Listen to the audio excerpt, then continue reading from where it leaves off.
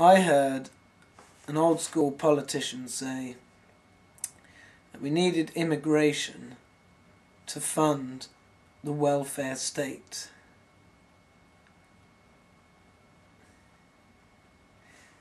Hello! That's why we need immigration? To fund the welfare state? Does anyone not think that's a bit peculiar? Was it designed? Did they anticipate the need for healthy immigrants? Because the people in this country are becoming increasingly unfit for work. So if you as a government have this problem that your population is unfit for work or not properly educated, is the way to fix that to import people into your country that will work harder and cheaper than aid in the economy, to support these people you've had some responsibility for? Does anyone get that? Obviously that wouldn't be the case, would it? If you were sitting around as a government and you saw you had this problem, you wouldn't solve it by importing people into your country. You'd solve it by improving the education, or improving living standards, or improving working environments, or whatever. So to me, it just fits in with my theory that there is dark, sinister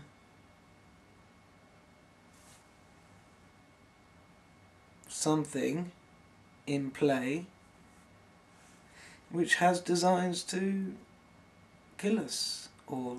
Well, slowly, gradually, so nobody knows, and make us thick at the same time. It seems out there, but so does somebody saying that, and unfortunately I can't remember who said it, but it was someone who's been in government before,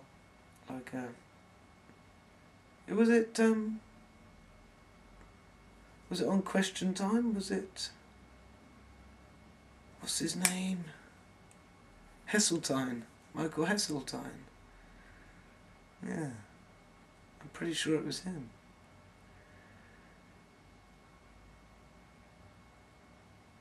Now, you could say, well, obviously at the moment, in the position we're in, perhaps need immigrants to fund the welfare state as it's grown, and to be honest, I've been a receiver of it as well, working tax credits. During the recession, I'd never claimed it before, but during the recession things got really quiet, and I heard there was help with working tax credits for a low earner, and it helped out. I've also had some housing benefit when things got really tight, and I'm steadily trying to get off it. I want to get off it. I don't want to be on it. But I see and for a few months I too was sort of thinking, great, free money, this is handy. And coming to terms with, how weird it was that they were so, in a sense, so eager, just the fact that it was there.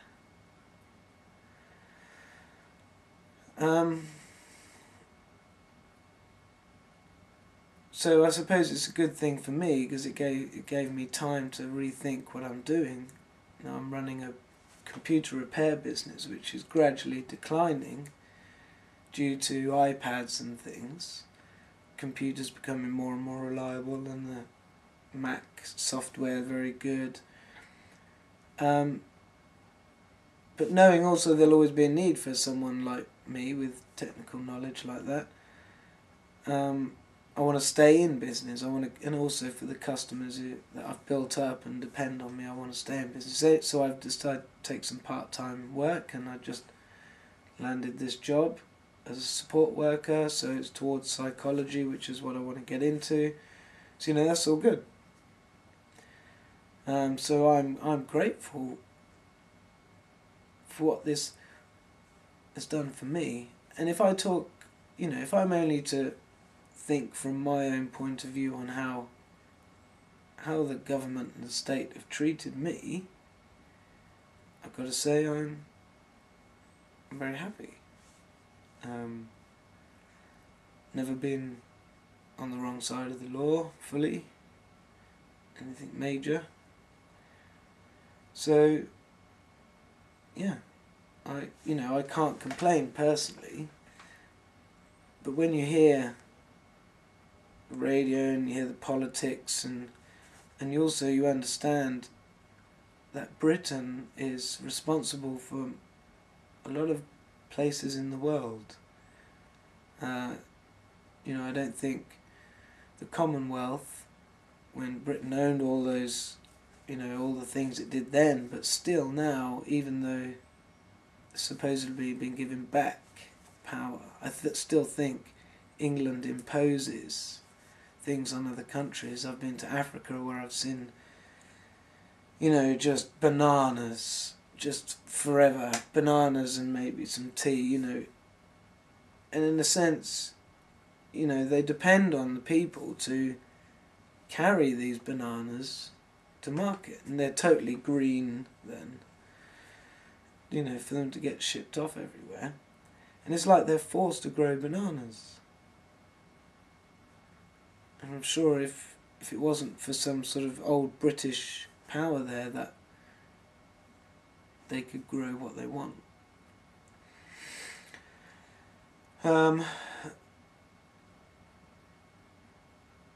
So I think, but I don't know, but I think this country is still responsible for, and it gives me the impression that they just want to keep us sweet in this country.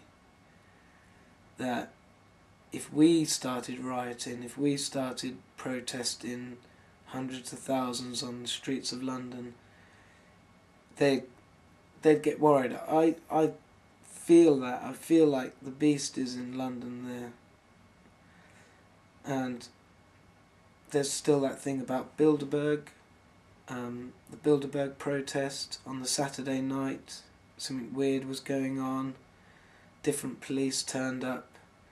People were allowed out, but once they were out, they weren't allowed back in.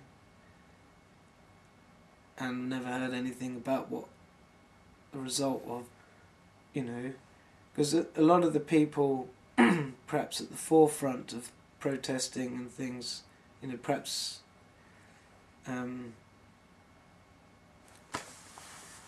influential people may have gone then. I was tempted to go myself. And it was weird, like, they were expecting this big party on the Saturday night. And Alex Jones and his minion was asked if they were staying for that. And they're like, no, we got to get off, we got early morning, There was one video of a guy leaving the place, and he wanted to get back in, and they wouldn't let him in. That was that one video. So, they're keen, in a sense, for that not to happen in this country. And they're keeping everyone sweet with the welfare state. But we could be harbouring the beast. Somewhere in London, I guess. And this is fanciful, but and maybe it's not an individual. Maybe it's a mindset. that sort of overcloaks people. Maybe it's something like that, you know. Something that is but isn't. Yeah, is. So yeah, that was that. And I also wanted to talk about ISIS. Today on the news they've been condemning them for smashing up some statues in Iraq, you know, like 6th century stuff. And it's weird that, you know, institutions and things come out condemning it and like making a big noise, and they've called it a massive war crime. But what about killing a human being? You know, isn't that more of a war crime? I mean, that's what they do in war, isn't it? They kill other human beings. And it's like, well, that's okay, I suppose. But, oh, you're smashing a statue, and, oh, that's your culture and your heritage. You know, I don't think a statue is someone's culture. Culture is what people do, traditional things that they do. England, it would be playing tennis, playing football or rugby, you know. That's culture. And Sunday dinners and shit. That's the stuff that lives on.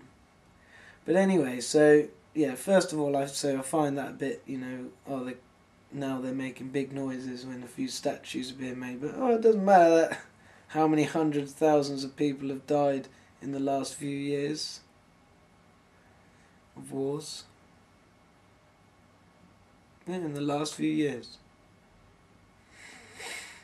In the modern day, how many have died? How many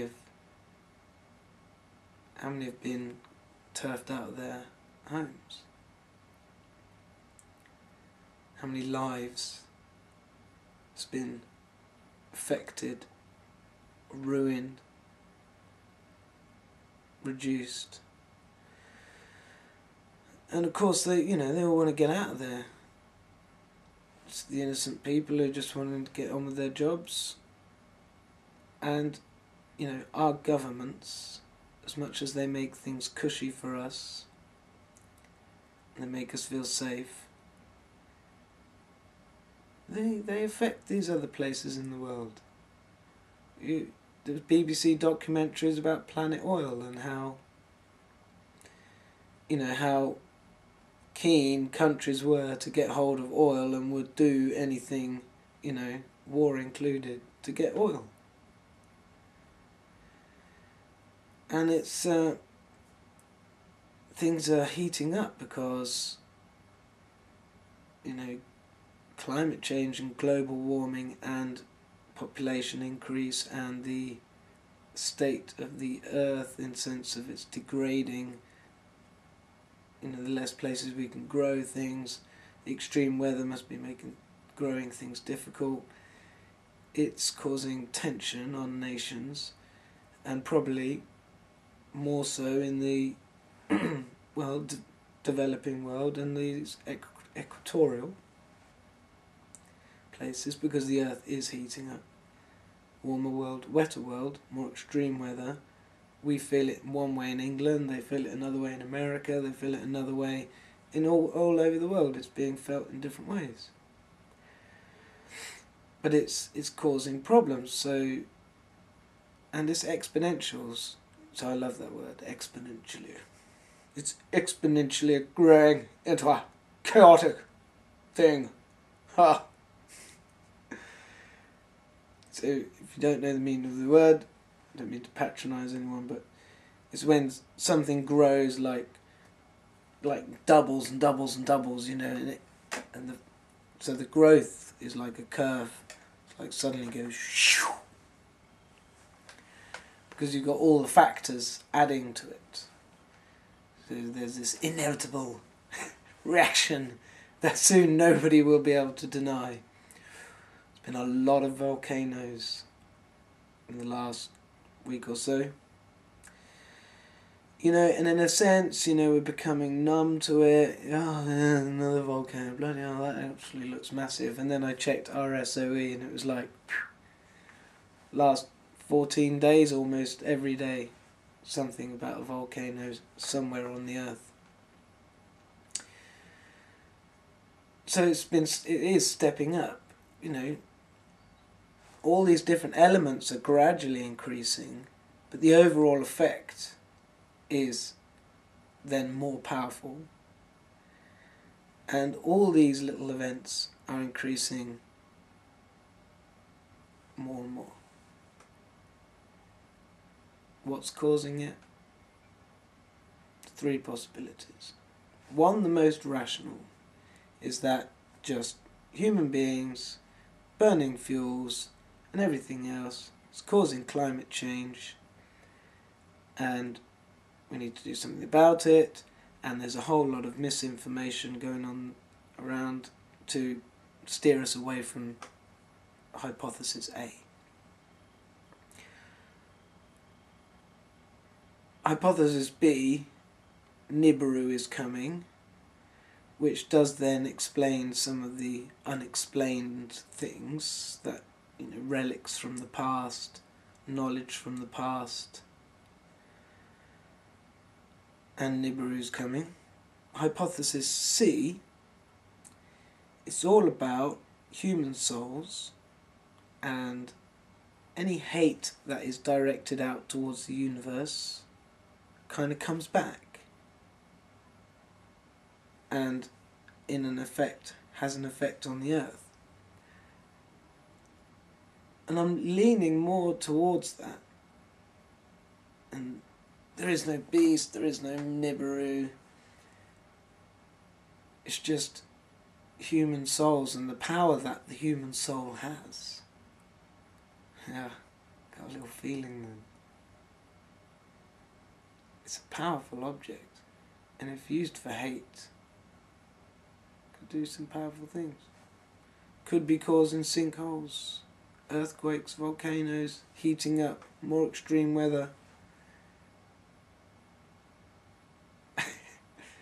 Doesn't really compute in a rational mind.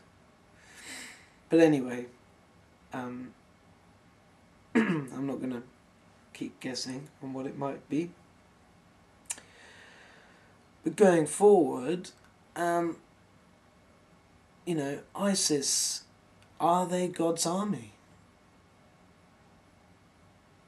Okay, I don't like to put anything off the table. You know, is it possible that ISIS is God's army? From the documentaries I've seen, Vice News, about them, they seem very organised, very good. They're going around, and when they occupied a town, the streets vibrant and shops are open and doesn't look bombed out. There's some colour there.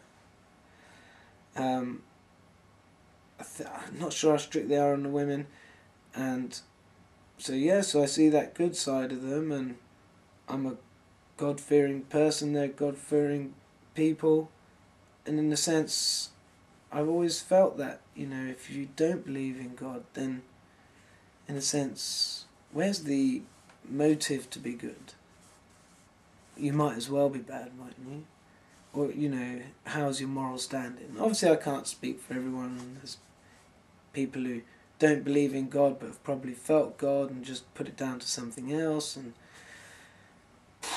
they're still great people. So, you know, I wouldn't necessarily say, yeah, kill the unbelievers. I wouldn't necessarily say that. But I can almost see that point when the world is in such a state that the world can barely survive. That Mother Earth itself is, you know, going crazy. and they see the Americans and and Europeans and stuff and as non-believers, and they see the Jews as liars, which is something I can kind of wonder about myself too. And I think, maybe this is God's army, and there's bound to be then propaganda against them, that they're killing children and killing Christians, whereas we've heard that they've given Christians a choice: either change your faith and join Islam, or pay a tax, or flee. I pay tax, so I guess if they came here and said, either pay a tax or change to Islam, I'll carry on paying tax then. I don't see why it should matter. I think, we all understand really that's all one God. But anyway, so I was just saying there's propaganda against them. Of course there will be. And even these videos where they're supposedly slicing someone's throat, and there's something fishy about them. Like all their other stuff. You see, any other stuff where they're being filmed, they've always got a flag.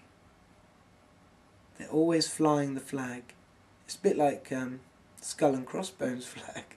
Black with some white writing. I don't actually know what it says. Anyway, so there's, in Boko Haram, you see him, there'll be a guy with a flag. I don't recall there being a flag in these throat-slitting ones. It's just this bloke, speaking English for a start. Could they be complete guff? And they say, when you hear, Islamic State has released a video, you can watch a few different versions on YouTube. They'll all end just before you see any knife cutting or blood. It's just as he's holding the knife there, and then it cuts out. So who's to say that this is ISIS, or if it's true? And the orange jumpsuits. It's weird. They have these very orange jumpsuits like Guantanamo Bay. And Guantanamo Bay could have possibly been a secret training academy. I don't know. Yeah. Might have been really nice inside. You just see the pictures from the outside of them chained up, and you hear stories of waterboarding and the rest of it. Perhaps inside it was completely deluxe and they've been training ISIS in there.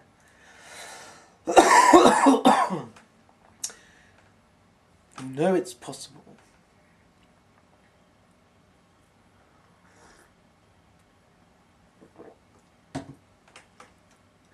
But I'd say there's no fear, If they came here now and infidel, I'd be like pissed off. I'd be like, look, I believe in God. I am feeling God, man. It's up with your head. You smoke fag, up with your head. See, I saw a video of them burning cigarettes and alcohol. A lot of cigarettes. They just burn them up. I wouldn't mind that if they did that here. Because at least then, no one else would be smoking, so you wouldn't like give up for a couple of days and then see someone else smoking and just be like, just fucking get rid of them. See, I like to see that action, But of course I wouldn't like it if there was some cell just started beheading people just because they weren't Muslims. That I would not abide by. No. And I would say to anyone taking up a sword, you take up the sword, you will die by the sword. I would believe that. And that's why I wouldn't take up the sword myself, but there's other ways to help a side, just to state that you're on a side. And I can't say that now because I don't have enough information. But the more I learn about the West, the more I think there's wickedness there. And the more I learn about ISIS so far, it seems like they're alright, but well, we'll see. Don't know. Don't know enough. So, I think that winds it up. I don't know if I really want to do a song.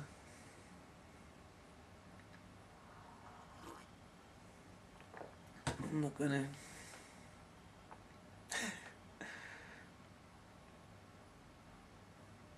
Ciao.